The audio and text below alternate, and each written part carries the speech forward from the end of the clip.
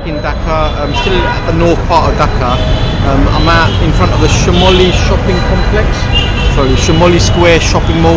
So I want to go and have a quick look in here and see what I can find. And then I'm going to take a walk down south towards the Parliament building. And then I'm going to get the metro. So I'll see you there. Bought myself a pair of trainers from Dropfoot, shop number 415, level 4, Shyamoli Square shopping mall. If you want trainers, come around here because there are tons of shops, all good quality, you know, much better value than what you get at home, but obviously slightly different quality than you get at home. So yeah, I'm really pleased with my purchase. It was a bit, I'm in an iron whether I needed to get them, but hey, such is life. So this is a shop owner. Nam kita pai? Rakib. That's Rakib. Pai nam kita? Habib. So if you're ever in Dhaka, come and see them. Shop 415, Dropfoot, level 4, Shyamoli Square. So yeah, down to Parliament building. The road behind me, if I walk straight down that, go down to Dhaka New Market, where I bought the Punjabis. So it's really hot, really busy and noisy, but I'm hoping just have a walk today rather than relying on rickshaws. I'm going to try and get on the metro, give that a go, see what it's like, experience it. Yeah, just see a bit more of Dhaka before I finish up. So speak later. Walking down from Shyamoli Square down towards the New Market. It's still very noisy, but it's really sticky and hot. Loads of people hanging about doing their stuff. There's sort of street vendors selling lots of fruit. One thing that I didn't really notice yesterday, obviously the rickshaw drivers aren't going to be loaded. They obviously have a hand-to-mouth kind of existence, but didn't see any kind of beggars, or I would say really destitute people. I don't have a roof on their heads, ain't going to have one meal a day. I saw some today coming out of that shopping mall. Felt a bit weird where I went to buy something I didn't really need. It was just like really a waste of money. But I did buy them, and then as soon as I come out, I saw a couple of kids sleeping on the sort of walkway that goes from one side of the road to the other, the elevated walkway, so people can cross the road. Saw a lot more adults sort of begging for money with the hand out. I don't know if that's just because I'm walking, and yesterday I was in a rickshaw, and maybe it's just because I'm here and they're just sticking their hand out on the chance that I might give them something. Yeah, it just makes me question what I've just done. Unfortunately, I don't have a 14-day refund policy. No questions asked. It is sold on scene or something like that. I don't know.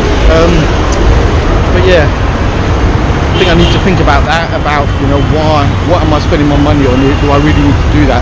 But I wouldn't film giving money to people anyway. I think that's exploitative, and I think that's just people trying to show how good they are and for humanity and all that. But if you're going to do it, you don't need to shout about it. You just do it yourself and just feel good that you are helping other people less fortunate. So I've got a bit of an entourage. I don't know what's going on here, but yeah, as you can see. So yeah, I'm going to carry on walking. I'm going to go to the Houses of Parliament, I'm going to the Parliament building, and then from there I want to get the metro. So yeah, they're very, very friendly. Everyone's curious. I think everyone is curious in a sort of positive, 100% curious way, not rather than why you're here or anything like that. It's more like sometimes you get people stare at you, but I think that's just staring out of curiosity, not staring because they don't want you here or you're causing offence to them. It's just because they're just curious. I guess they're probably looking at a chocolate fellow and thinking, what the hell's he doing here? He should be on the rickshaws or something like that. But thankfully I don't have to do that, because I think I'd struggle. You know what I mean? I'm just walking and it is absolutely baking. Really, really sticky, noisy as hell. don't know how these people put up with it, like I've said before, but I guess, you know, when you're desperate or when you need money and there may not be as many opportunities as there are in the West, then you've got to do what you've got to do to earn, as long as you're not sort of robbing people and stuff like that, but you're earning some money, then who is anyone to complain? Just let them get on with it, as far as I'm concerned. Anyway, hopefully I'll get to the Chandrima Udyan. Well, like I said, I think locally people might know it as Zia Udyan. Udyan or Udin, I think it's Udyan, means garden, and Zia was an old military leader. Essentially, I think he had a coup and he took over the country. I didn't think that he was doing good for the country, but obviously if they've got like a shrine to him, some people must have thought he was doing really good for the country. I imagine he put in a military coup because maybe of corruption and stuff like that. So yeah, let's see where we get to next. I think I'm coming up to where I need to turn left, but there's lots of cops here. My driver this morning said that the Prime Minister Sheikh Hasina's at home, which is over here, just to my left, and that's why there's lots of guards with guns with guns, big off guns, M16 type guns, just hanging about because they're protecting the road. So let me see if I get through on the road. I'm on the pavement, I guess. Even though the Prime Minister's at home, I think every couple of 100 yards there's like a little booth with a few men with guns. So I think she's going to be safe. They're doing some road works here. There's some piping to my left, and it looks like they're going to put in some kind of drainage in here. But I'm hoping I'm not too far from the garden, because I could just do with a bit of a sit down, and a bit of a chillax. I mean, here's me with my bright ideas of, yeah, I'm going to spend both days walking around. I didn't do much walking yesterday and I felt tired. I've been sat in the car for about 2 hours today, and just did a tiny bit of walking, and I feel shattered. Bloody Western fat belly. What can you do, eh? So gonna go and sit in the garden, have a bit of a rest, drink some water, cool down a bit. Then I'm gonna go and see the Parliament building, which is really unusual. I quite like it. It reminds me a bit of Lloyd's of London, where it's really unusual looking building, and Lloyd's of London is one of my favourite buildings. So you just want to see this building a bit more close up. I can't get right up to it, obviously, because it's Parliament building, but there is an opening a bit further down. I mean, it's still got a big moat in it, so I can't get to it, but from the opening you can actually see the building. Very, very unusual building, but looks quite impressive, the pictures I've seen of it anyway. So I'm going to turn it off now until I get into the garden. Okay, see you later, bye. Me going on about my walking break to Dhaka. Took the wrong bloody turning, so I have to now go do a bit of a backtrack. It looks like I should have turned right earlier, rather than turning where the coppers were. So I had to ask another bunch of coppers, where am I go? Where is Chandrima Udyan? Udyan? I don't think it's Udyan. It's either Udyan or Udyan. I think they spell it UD, or we spell it UDYAN. Udyan? Got no idea. So hopefully I'll get to this place, and obviously just a lesson. When you ain't got any data and you can't buy any data, try and probably read the map a bit better than you think you might do. Anyway, see you in a minute, bye. I found it, but it's not the bit I thought it was. It looks like I'm at the back of it. So again, I had to speak to a copper. So he said I have to walk through it and I should be able to get to the other side. Should be able to get to the other side. So I don't know. I can see sort of barriers, so I don't know what's going on. So we'll just see what's going on. A bunch of kids playing cricket right in the middle of the path. So I think I'm gonna have to cross over, see what's going on. But yeah, I better go on the grass, because there's a big old bloody cricket ball. I don't want to get whacked on the bloody head. Yeah, maybe I'm getting there slowly, eh? 3 cricket games going on behind me, and to my left it looks like a bit of football going on. So blimey, this park is feels a bit weird because this bit looks a bit derelict. There's like bits of brick everywhere, lots of rubbish, but like I said before, people are trying to make a living and get on with life, and they're not really bothered about whether there's a bit of rubbish here and there. I think they've got other priorities, rightly so. So I think I can see the garden now. They sort of pointed me in this direction, so I'm hoping I can get there. I can't see an entrance, but let me see what I can do. They sort of said I could get in that way, so bloody hope so. See ya, bye. Back up Chandrima. There is no gate to get in, but as you can see, there's a makeshift gate here. So I hadn't turned early. Well, I did turn left. I didn't turn late actually. I turned early when I spoke to the first policeman. So I should have just carried on going straight. But at least I'm in the garden now anyway. So I just hope I don't kill myself. See ya. So I'm in the garden, and behind me is the crypt, the last resting place of President Zia, and just behind that you can see the top of the Parliament building.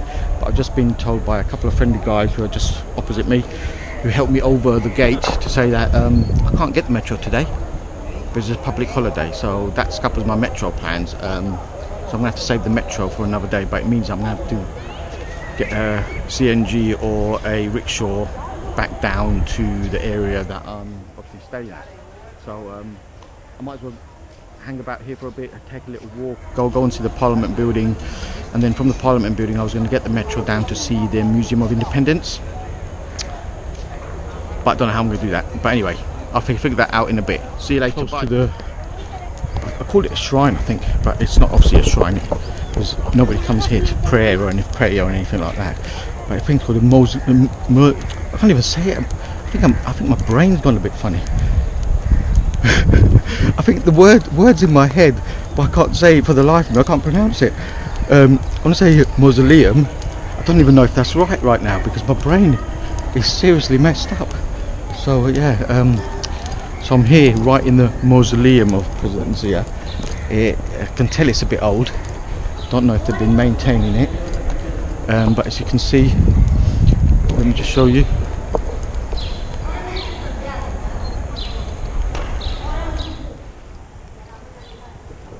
Must have looked pretty smart when it was new, and I think it was from the I think it was leader in the 80s. So I'm going to say mid 80s. I'm not 100% sure, but it must have been quite nice when it was brand new. It obviously needs a lick of paint. It's got some posters on it. Looks like, you know, people stick posters up of other candidates and God knows what else. So yeah, this is it. It was just basically a stopover to go to see the Parliament building, which is right in front of me. You have to cross the road. You can't go obviously into the Parliament building, but I'll be able to walk along it on the main road and just have a look. So let's see what we can see. Mausoleum, I think that's the right word for it. Mausoleum. But anyway, I'm coming to this man-made lake. They call it the Crescent Lake because I think it's meant to be the shape of a crescent, but if I'm honest, it's more the shape of a half, like a small half moon, elongated small half moon. I couldn't see it proper being a crescent, but yeah, blimey, there's kids swimming in it. I think there's like a really fancy fountain system which they have on during sort of celebrations and stuff. But yeah,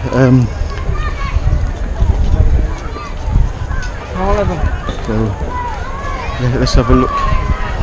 Sorry, some guys doing some photography. I'm in the way, so apologies about that. Let me just try and get past. As you can see here, this is the lake. Not really a proper crescent. I think it's more of a half moon. And you can see kids there bathing and swimming and doing what people do with open water. And there's the Parliament building across the main road. I think I'm going to go on that side because it's shaded. Blimey, me and my shade. I need a bit of shade. Whew. But I'm going to get a bit of shade. Might even sit down and have a drink. So let me see what's going on. So once I know what I'm doing, and I get to where I need to go, I'll probably turn it on again. But that is the Parliament building, as you can see. I personally like it. I think it's a really lovely looking building, really unusual. I don't know how I'm going to cross this road though. This is going to be a nightmare. This is going to be a bit of a nightmare to cross this road. I'm going to give it a go. And that is the Parliament building. I crossed the road, found a gap, and went for it. You can see it's quite busy again, as per normal, but there's the Parliament building. So what I'm going to do, I'm going to walk a bit further down towards sort of the farm gate kind of area, but on this road, and then it sort of opens up. I think the fence sort of disappears, and there's like a moat, which is then the security stop, obviously people getting in. And on the way to the National Martyrs Monument, obviously we drove this way. Well, wasn't expecting them to drive this way, but I did see there was a gap in the fencing, so I want to go there so I can try and take some pictures. It won't be perfect because it'll be from an angle, but at least I get to get some uninterrupted views of the Parliament building. So when I get there, I'll show you. Cheers, bye. In the open area, they wouldn't let me film or take any photos because they said that it's not allowed.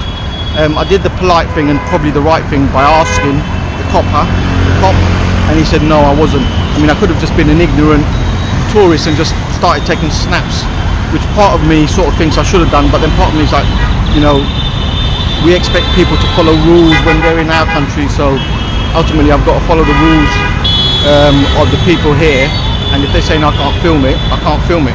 But that is where the Parliament building is, down this like, lovely grand road. And you can see that they put barriers and they close the road.